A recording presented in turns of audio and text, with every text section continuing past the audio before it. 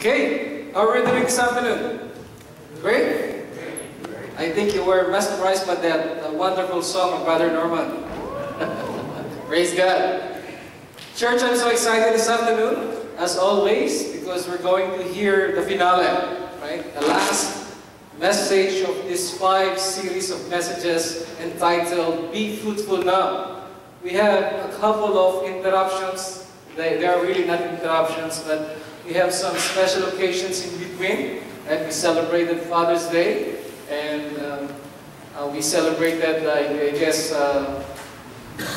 Independence Day last Sunday.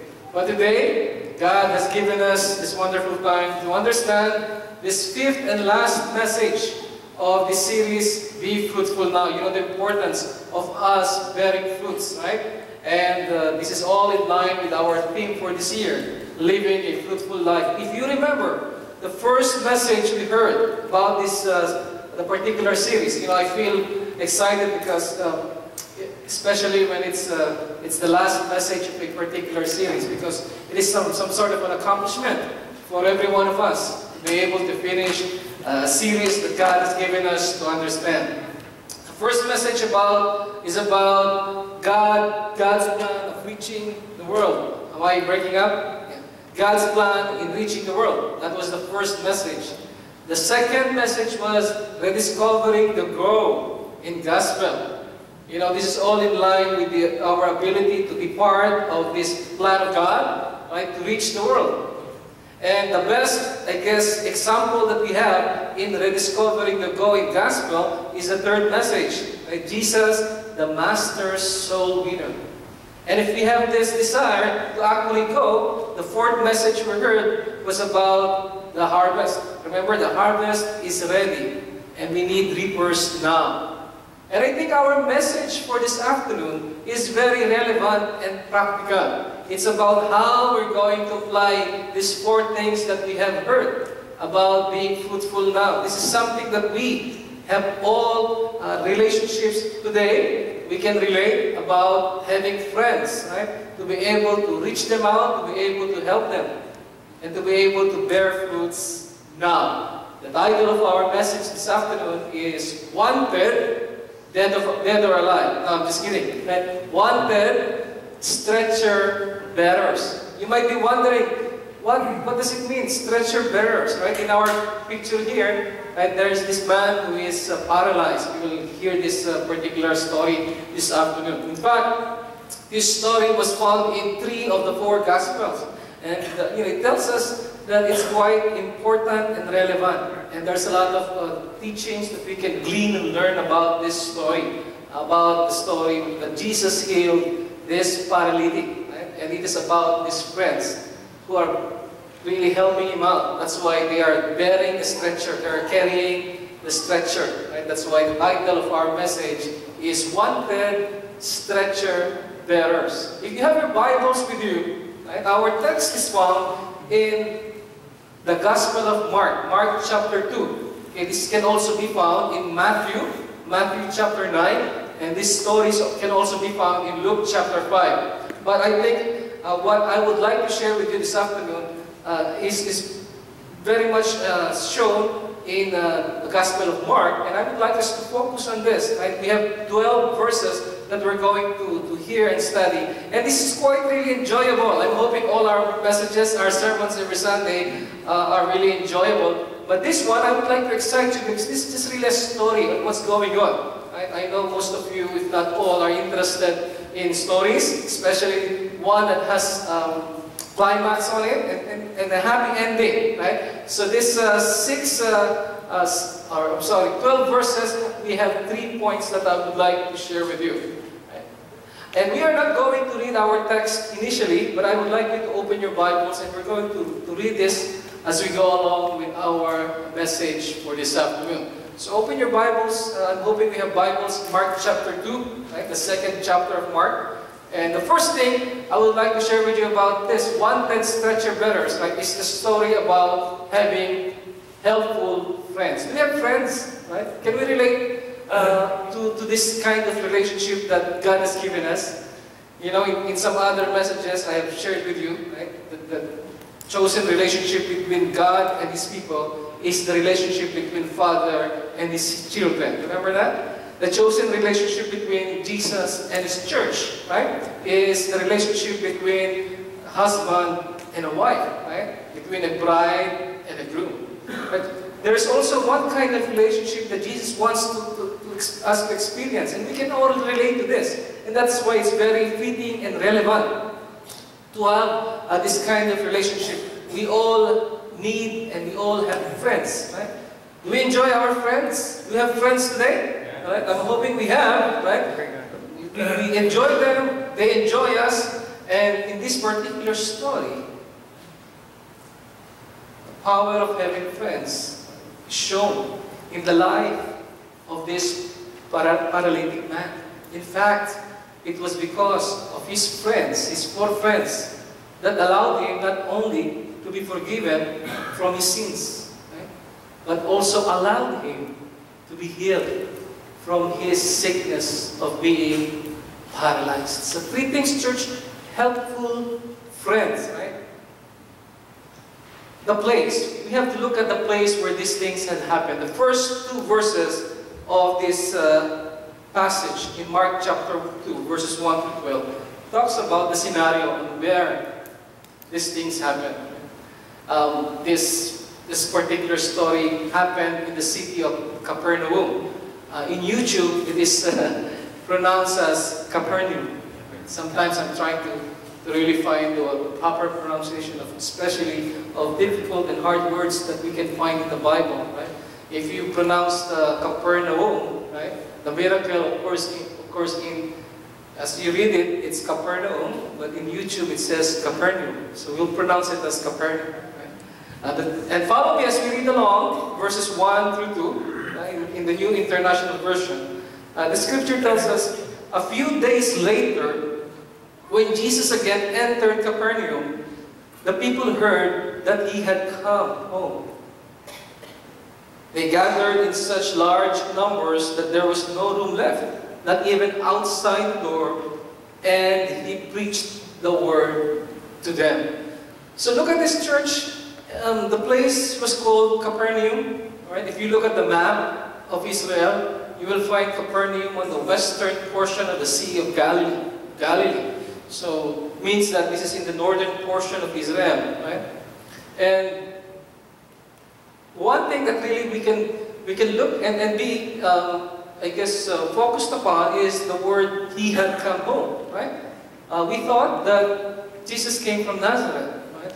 Why did the scripture mention that He had come home in Capernaum, right? We can glean and understand from this that Capernaum was really like a second home to our Lord Jesus Christ. In fact, Capernaum was His home base in His public ministry. Most of His apostles were in the surrounding areas of Capernaum. In fact, this particular house, during that time you will find the house of the people there in those times like a rectangular box, either 1 or 2 stories houses, and the architecture, the structure of the house is in the middle. You have what we call a courtyard, right? Courtyard. And when you open the door, as you enter the house, there's a porch that leads to a courtyard. So, picture this in your mind. Maybe Jesus was teaching and preaching, right? Look at what He was doing. He preached the word to them. Okay, that was His main intent, right? People were there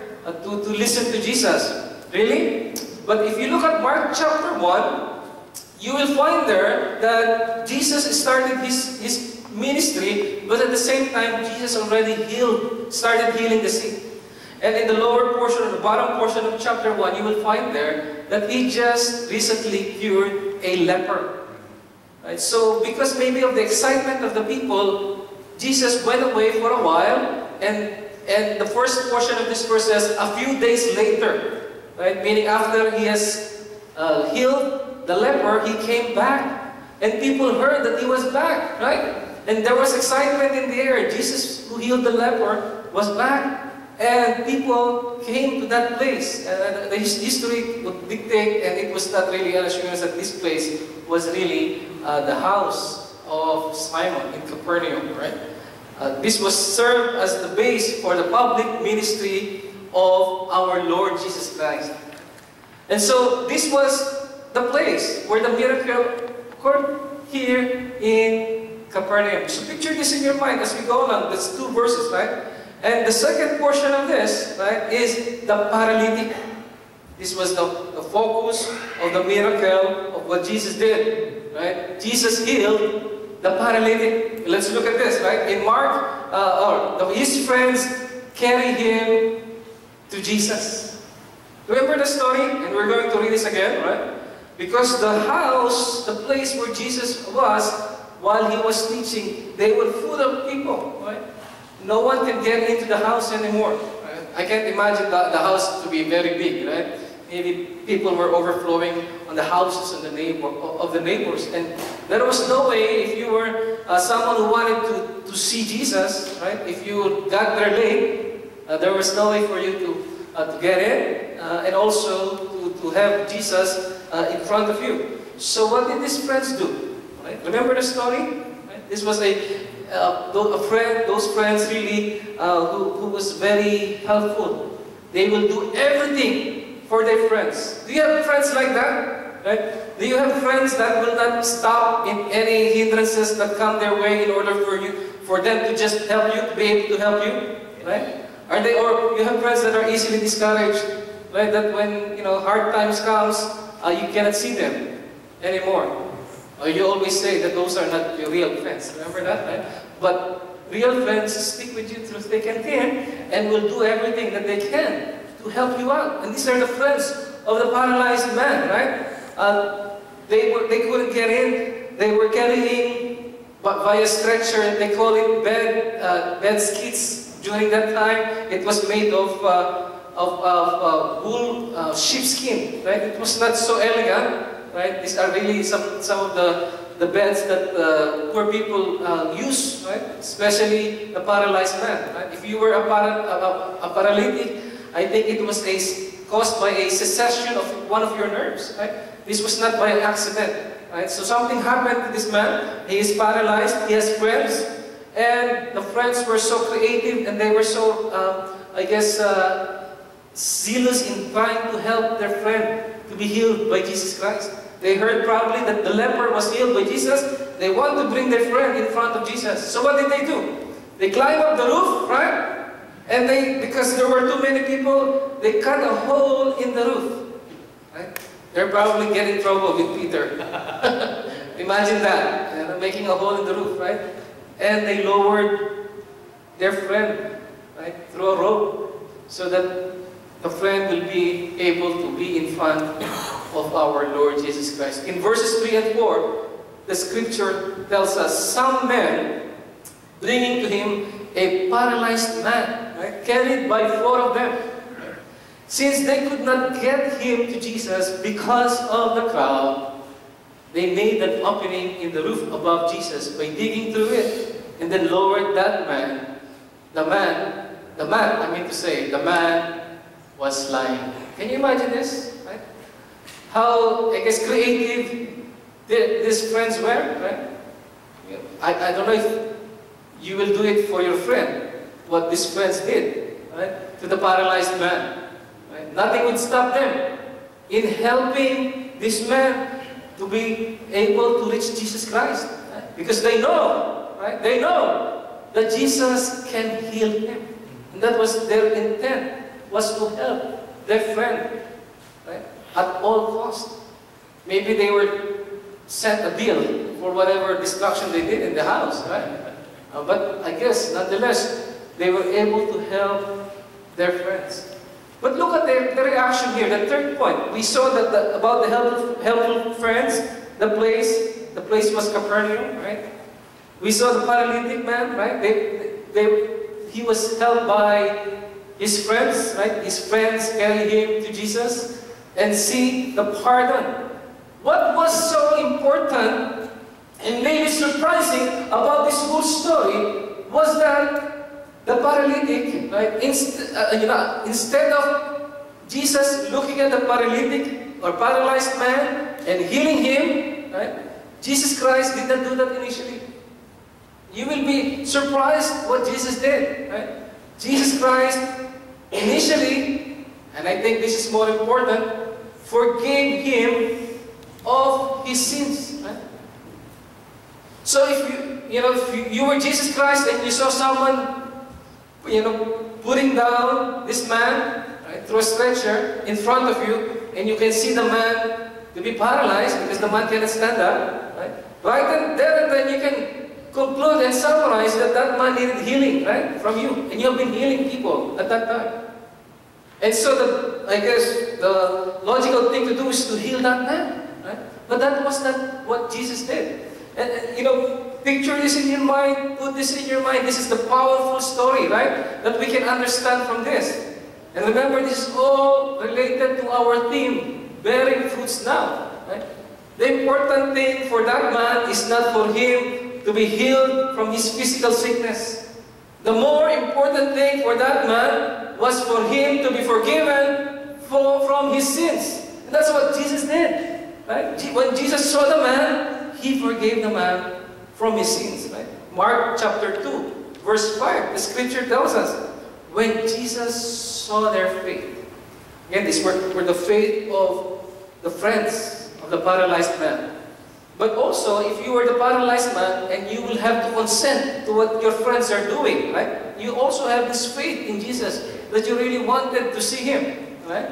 But when Jesus saw the faith of these friends of this paralyzed man, he said to the paralyzed man, "Son, your sins were forgiven."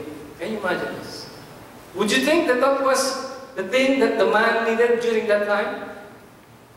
For his sins to be forgiven? You would think, right, that if you were the paralyzed man, the uppermost in your thinking would be for you to be healed, correct? Right? But that was not really what Jesus did. Jesus saw what this man needed the most, right? And the thing that this man needed the most was for this man to be forgiven from his sins, right? It seems strange. Jesus forgave him first, right? Rather than healed him. But Jesus' purpose will be revealed as we proceed the story. So the first portion of the story was about helpful friends, right? Now take this into your heart and minds, right?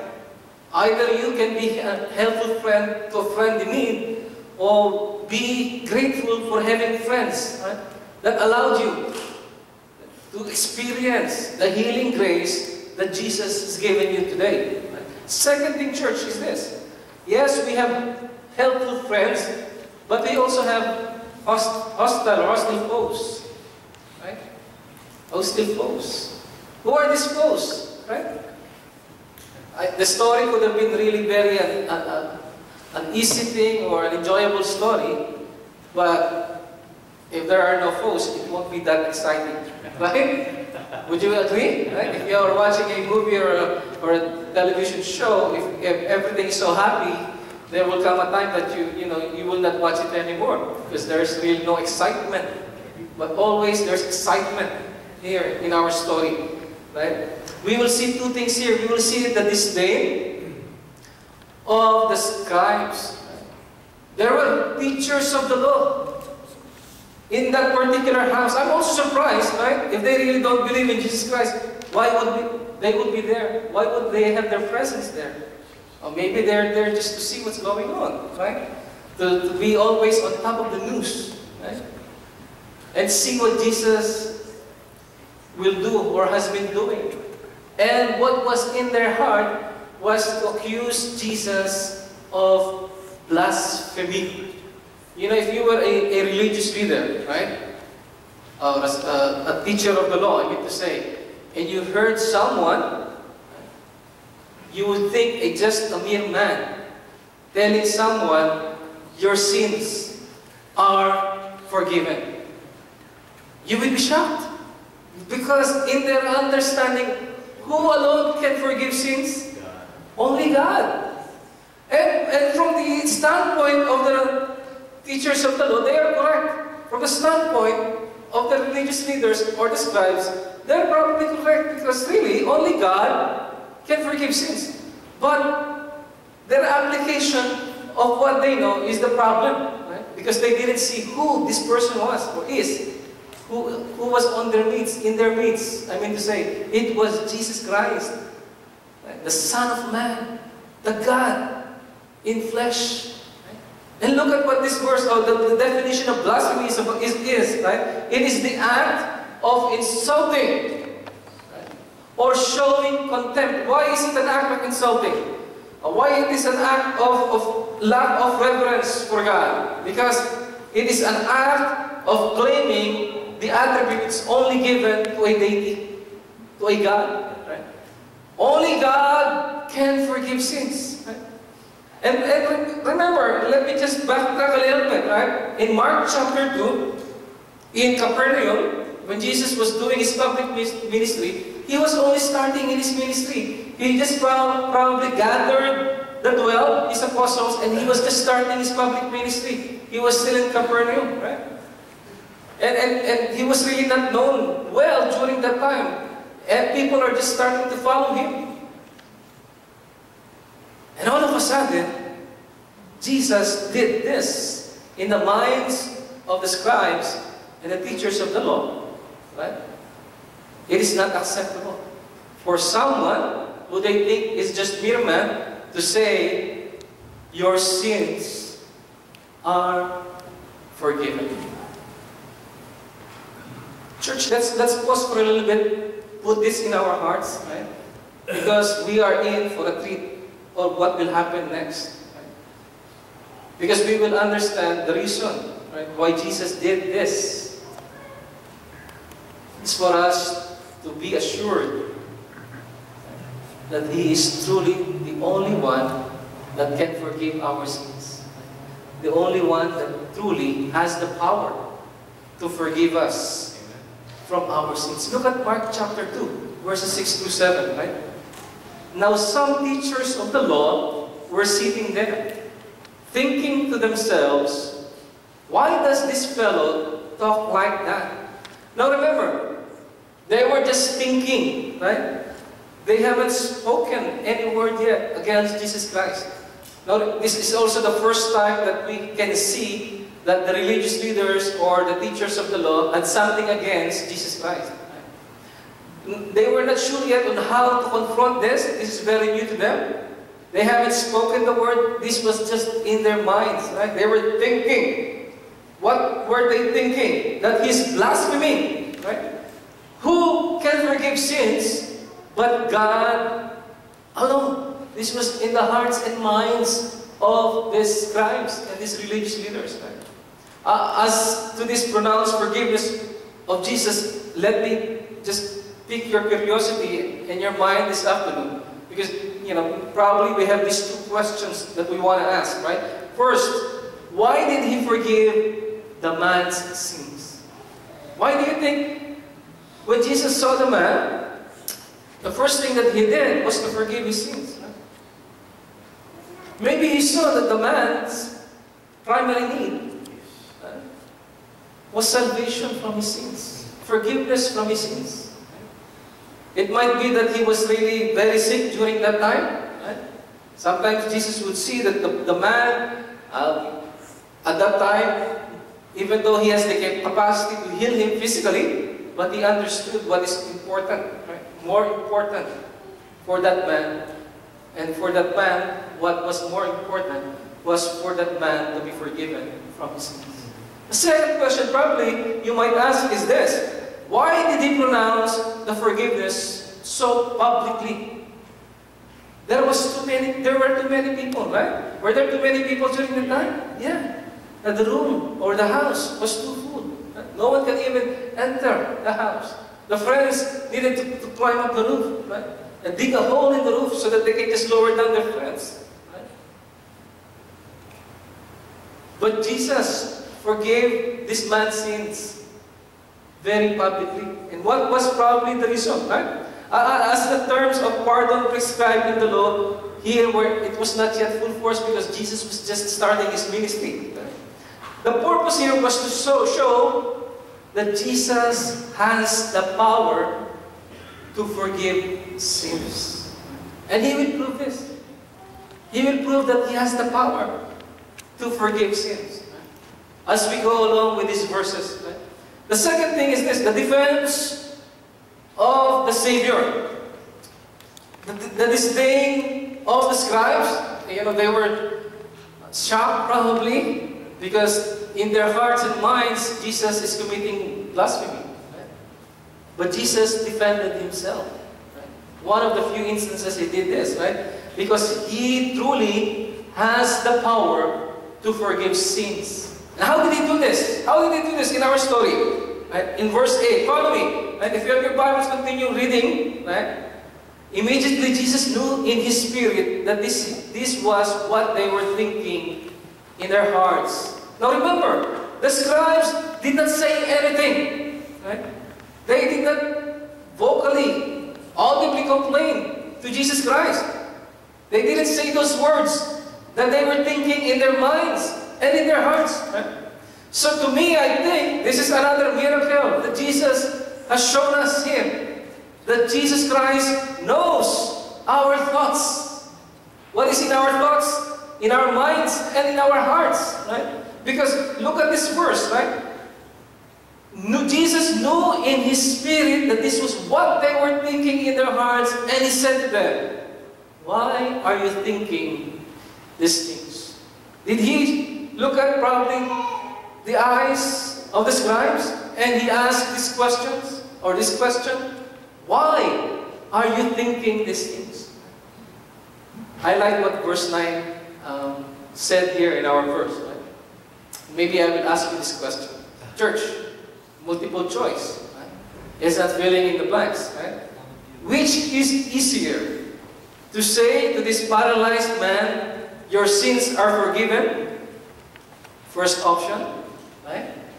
First choice. Or to say, get up, take your mat, and walk. Church, what do you think? Which is easier? Right? To say to this paralyzed man, your sins are forgiven? Or to say to this paralyzed man, get up, right? Take your mat and walk. Which one is easier?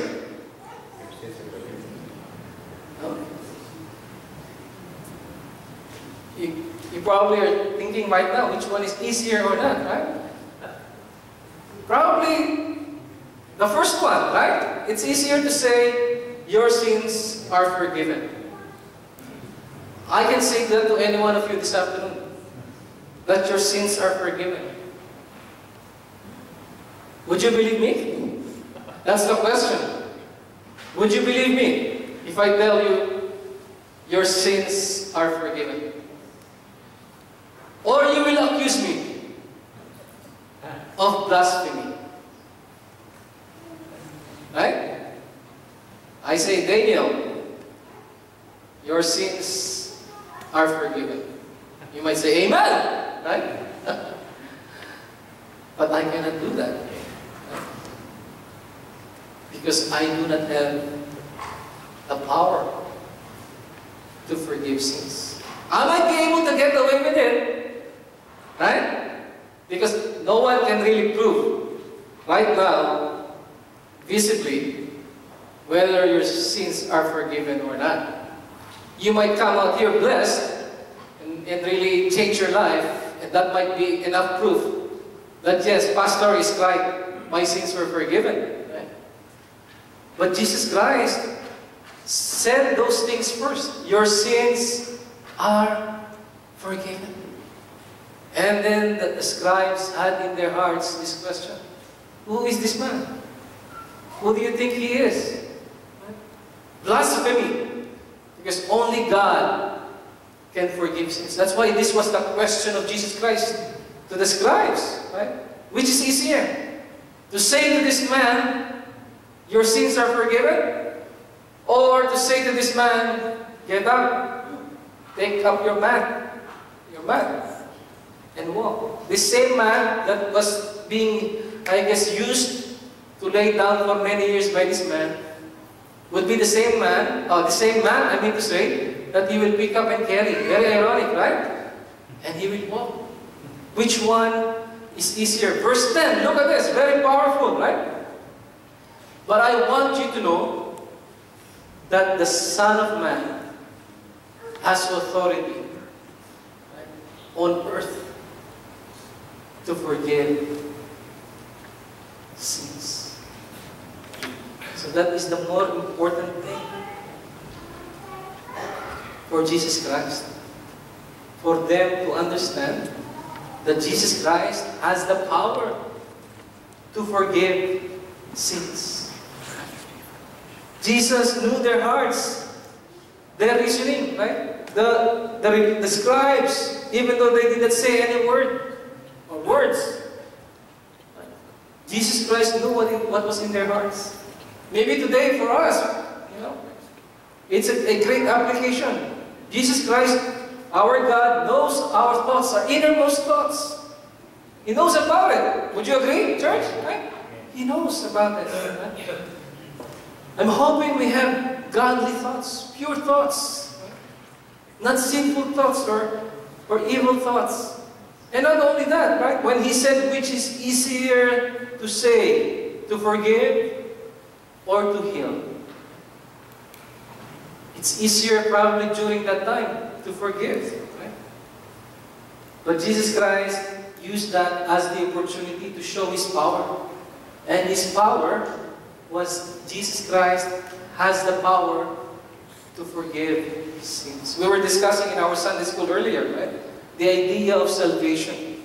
We've been studying about conversion or conversions in the book of Acts. The story about how the early Christians were converted. Right? And our premise there, when we're studying that, is how the initial believers or the first believers were converted, because there's only one book of history in the Bible, in the New Testament, which is the book of Acts. Right?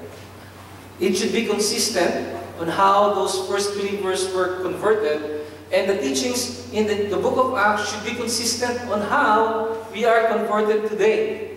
Right? If there are any teaching or different that came out from the 2nd century to the 21st century that is different from how the first believers were converted, then that is not the teaching of our Lord Jesus Christ pertaining to conversion or salvation, for that fact, right? And so we talked there the importance, the idea of salvation. Why we say we need salvation is we are being saved from the penalty of sin, which is death, right? The idea of salvation is being saved from sin. Right? And that is why Jesus, even at the start of His ministry, was very particular to show that Jesus Christ has the power to forgive sins. Right? Because He is God. And that is what He is trying to say in this particular narrative of the Scriptures. That can be found in Matthew, can be found in Mark, and can be found in Luke. Right? Third and last, church, we have helpful friends. Right? We have hostile foes. And last, we have a happy finale. Now, we like these things. Right? For the paralytic was not only forgiven from his sins, the paralytic was healed from his sickness. In Mark chapter 2, 11 to 12, look at this. Right? Prior to this, let me just give you verse 9 again.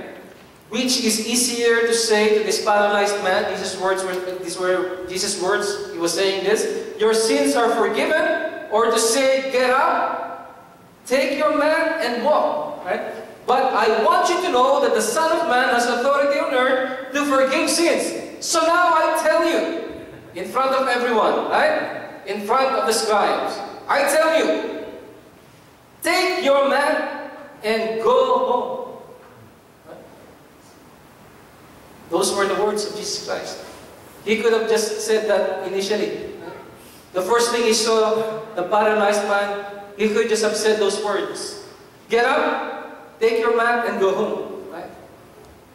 But it would be just any other person that he has healed or had healed, right?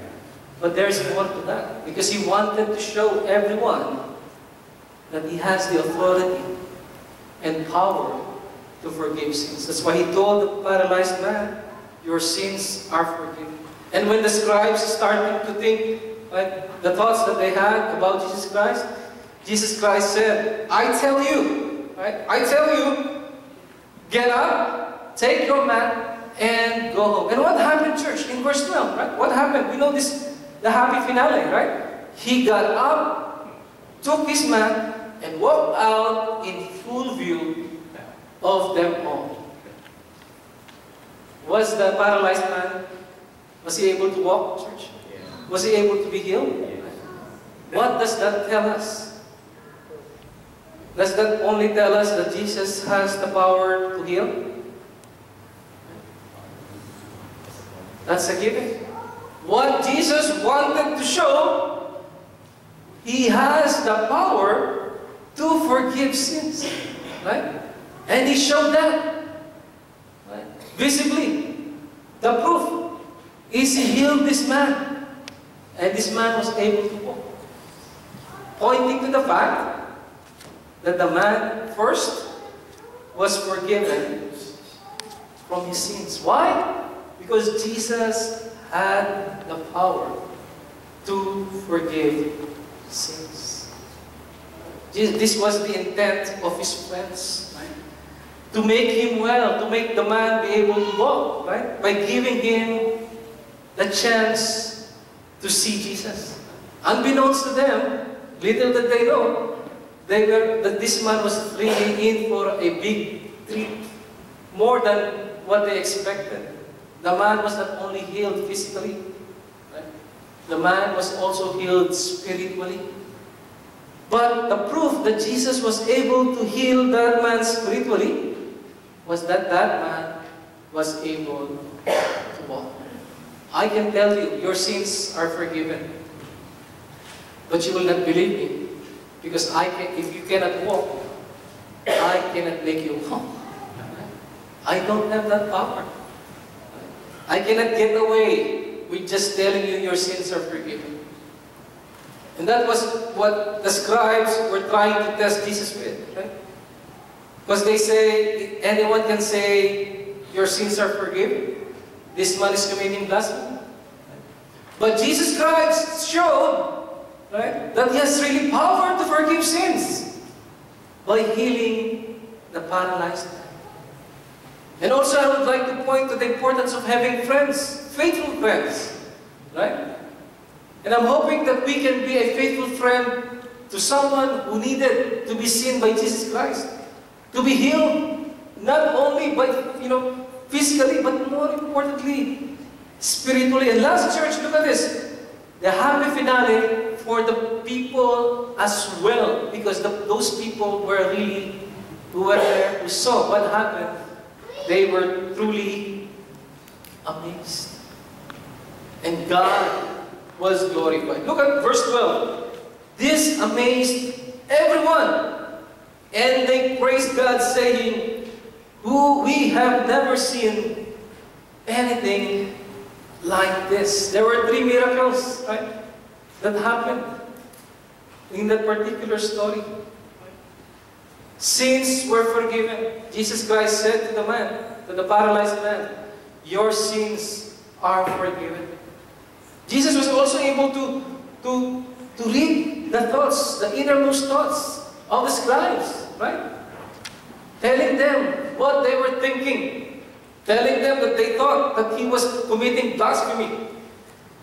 And last, what we all expected was Jesus Christ was able to heal the paralyzed man. The importance of us understanding this, right? That only in Jesus there is forgiveness of sins. And Jesus Christ has the power to forgive sins. And maybe one of our friends, a couple of our friends, help us to realize that. A man healed, people amazed. Right? Jesus' power made known. This is the story of the healing of the paralyzed man. But most of all, God is glorified. Have we looked to Jesus for the forgiveness of our sins? Right?